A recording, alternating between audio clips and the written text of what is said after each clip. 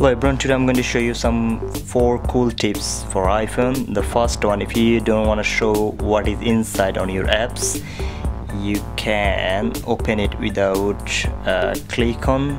So just hardly press on the apps and then it will come up this option: search, subscription, create, search, YouTube video.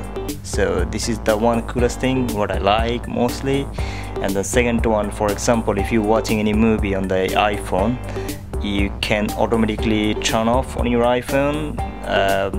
For example, if you're watching something on the YouTube and then 1 hour or 20 seconds later, you can turn it off automatically. Thus, you have to go to timer option.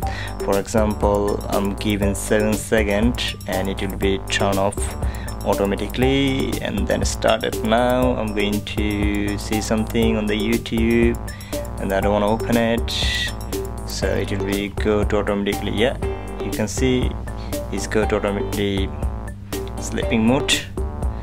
And then number 3, the coolest option is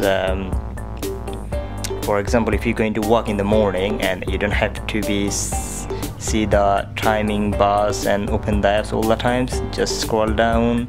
If you set up your work location on here on the Google, and Google will show you automatically what's the next trend or next passes from your home location or Google work location. So click on here, so it says 51 minutes.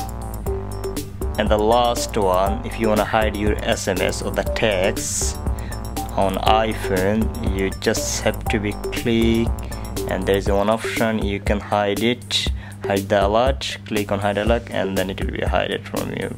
It's not going to show any alert on your phone.